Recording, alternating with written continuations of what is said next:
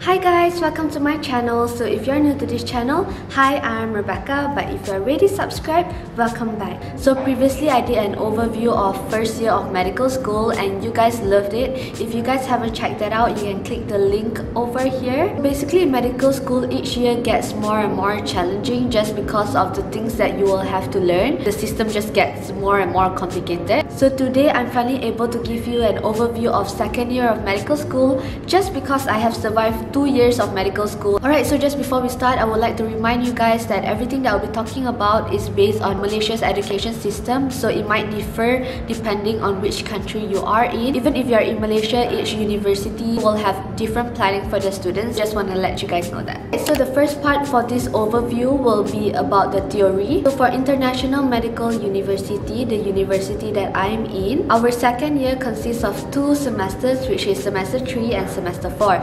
For each semester, it takes about 3 to 4 months to complete it. Starting off with semester 3, we learn 3 systems, which is GI, renal, and endocrine. Out of these 3 systems, I feel that GI was the heaviest topic because we had more lectures compared to renal and endocrine. Basically, for GI, it is very heavy on anatomy. You will have to learn about your digestive system, how it works, the enzymes that are being secreted to digest your food. So it's quite heavy in terms of anatomy, but if you like it, it will be fine. You will definitely have to have constant repetition, understanding, and memorization. Maybe not so much of memorization because you'll forget it easily if you just plainly memorize. So the thing is, you will have to understand every single detail of it so that it can stick to your head better. So for this system, I use a lot of anatomy books, especially the Natters books, because I need to visualize it. Like, I can't cut open someone's body, right? So I need to see it in pictures. So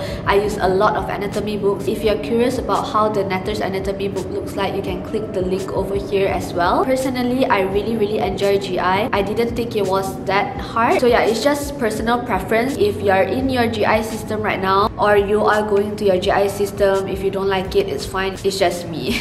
For renal system, it is quite easy because we have less lecture notes compared to our GI system. One thing I realized while studying for renal is that all of the information was just repetitive, so you will just consistently see like renal cysts, renal stones, and how like renal stones causes inflammation and stuff like that. Throughout the whole module, it was just constant repetition of information. For renal system, it's very interesting for me, but I didn't really like the part regarding the electrolyte balance. I find that a little bit difficult, especially like how this condition can cause hypokalemia or hyperkalemia and stuff like that. I guess it's not something that is undoable. If you constantly read and you constantly try to understand, you will understand it somehow. I definitely use a lot of physiology textbooks because I just need it. So for endocrine system, a lot of them find it easy. Actually, it is, but I don't know why for me, it's so hard to stick to my head. There are a lot of hormones for you to memorize and understand. Actually, it's quite interesting to study about hormones because you get to see how 2 very different hormones act towards each other and what it does to our body. You will definitely have to make mind maps and notes while referring to your lecture notes and textbooks because this is just gonna help you so much and it's gonna make understanding hormones better and easier. So at the end of our semester 3, we have our first professional exam. Oh my god, it was the most tiring, exhausting, stressful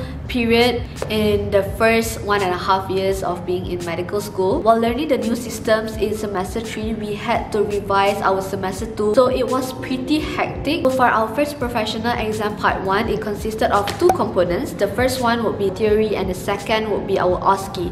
So theory carries about 40% and OSCE about 60%.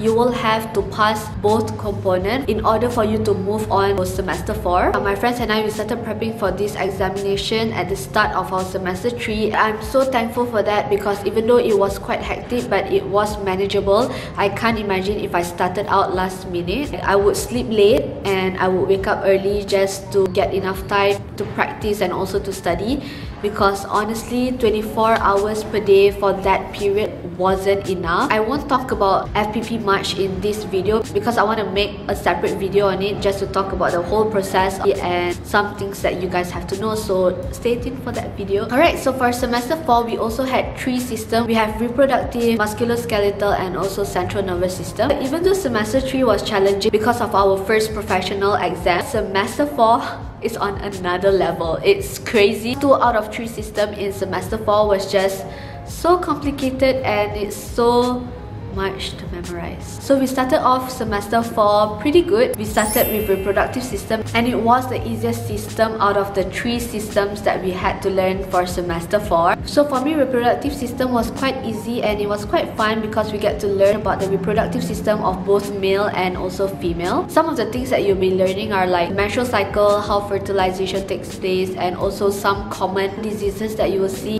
for children and also fetus. I would recommend you to refer to embryology books as well, but I didn't have them. I mainly just Google and watch videos on YouTube. So for musculoskeletal system, oh my god, that was literally my first reaction when I had my first lecture for MSK.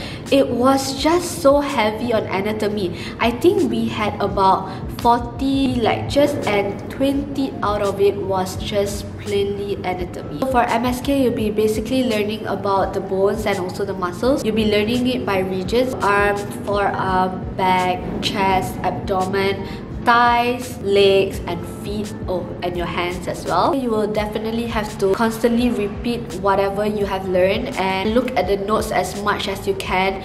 Visualize it by using your anatomy textbook. It really helps. I personally find Teach Me Anatomy website to be really useful for MSK. My most used resources for MSK was definitely my anatomy textbooks, Teach Me Anatomy website and also YouTube. For CNS, it's as challenging as MSK, but I feel that it's kind of different. Rather than the anatomy, the physiology part is what makes it difficult, and you will have to connect multiple neuronal pathways. But it's really interesting to learn how your brain interprets information that is coming from different parts of your body. Like for example, how you are able to visualize something, how you are able to hear, how you balance. That's it for part 1. Right now, we'll be moving on to part 2, which is also the fun part because I'll be talking about our clinic visits, hospital visits and also our clinical skills section. So during our GI and endocrine system, we went to clinic kesihatan to see patients. So basically during that visit, we take history from patients and also learn some procedures from the nurses and doctors. During our renal system, instead of going to hospitals and also clinic kesihatan, we went to the dialysis center. That was really fun because it was rather new for all of us. We have never been to a dialysis center. When we were at the dialysis center, we took history from the patients like usual. We get to ask things like how did they first found out that their kidney is damaged and the progress of their disease. Other than taking history, we get to learn about the procedure of doing the dialysis itself. So we get to see how the nurses insert the needles in the patient's AV fistula. So prior to the first session of the patient's dialysis, they will have to undergo surgery to get AV fistula. So AV fistula is basically a connection between your artery and also your vein. For a normal healthy individual, our kidney is the one that helps us to filter our blood and to excrete waste products through our urine. But for patients who have kidney damage, they are not able to do that. They will have to externally filter their blood. Dialysis machine helps them to do that. So basically when the nurses insert the needle from the dialysis machine into their AV fistula, it helps to send the blood out to the dialysis machine and returns it back to the body. That's why you need an AV fistula. During that visit, I get to experience something that was a little bit terrifying for me. So at the end of the dialysis procedure, the nurse would have to take out the needles from the AV fistula, right? Yeah, I was watching that whole procedure. But what was scary of it is that when the nurse pulled out the needle, right, the patient didn't compress the AV fistula that much. So blood began to splatter everywhere and I was like, oh my god. It's something normal for them because he didn't compress it properly, and it was very normal for the nurses over there. Me as a newbie was like, oh my god, like what the heck? That was a really nice experience for me. Seems mean to say nice, but Yeah. So for semester 4, we only got to go to the KK for reproductive system. So basically we did the same thing, history taking, looking at pregnant women, learning how to do ultrasound to see the fetus. We didn't get to go to any clinics or hospital for our MSK or CNS because that's when the coronavirus pandemic started, so everything was online. Alright, so right now I'll be talking about the clinical skills session for each semester. So for semester 3, physical examination for GI was pretty complex and a lot for you to remember. Some of the things that you learn is palpate the abdominal region to measure liver span, palpate the spleen. So basically for GI, you would definitely have to practice a lot for you to remember what to do. My only advice for you while you're practicing for GI system is to constantly practice and practice. Just practice. Renal system, the physical examination was rather easy because there's nothing much you can do with the kidney. So some of the things that you learn is like renal punch, how to ballot the kidney, and also monitoring the kidney functions, like doing a urine dipstick test. For endocrine system, it's much more on the history taking part. You will have to take a lot of history to diagnose the endocrine problems.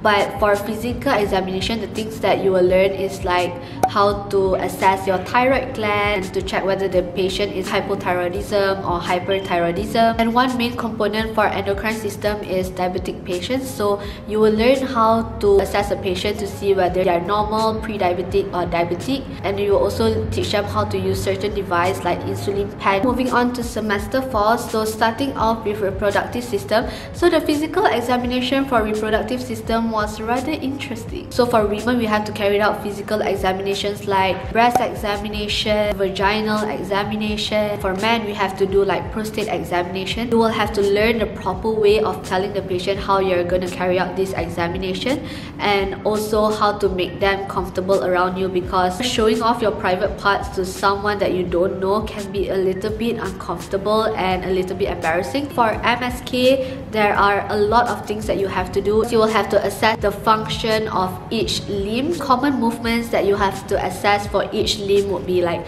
flexion, extension, abduction, adduction, internal rotation and external rotation. Basically for MSK, you have to have a lot of strength. I was so exhausted when I finished performing the physical examination for MSK. For the physical examination for CNS, we assess each cranial nerve. For example, for cranial nerve number 2, which is also your optic nerve, you will have to assess your visual acuity and also your color vision. For cranial nerve number 7, which is also known as your facial nerve, you will have to assess your facial muscles. So for example, you ask the patients to lift out their eyebrows like this, to smile, to blow out their cheeks like this, so that you can press it and assess the muscle. So that's basically it. That's my overview of second year of medical school. So I just want to share with you guys something. When you enter your second year of medical school, a lot of people around you will tell you that it's gonna be very hard and very difficult and you won't be able to perform well. Please don't listen to them. You are the one who get to decide how hard it's gonna be. Because once you set your mind that it's gonna be difficult,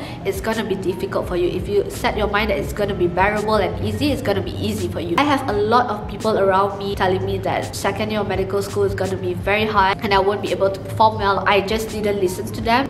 It was difficult, but it wasn't something that's unbearable for me. Don't listen to all the negative comments. So we have come to the end of the video. Thank you so much for watching my video. Don't forget to click the subscribe button down below and give this video a thumbs up. I'll see you guys in my next video. Bye guys!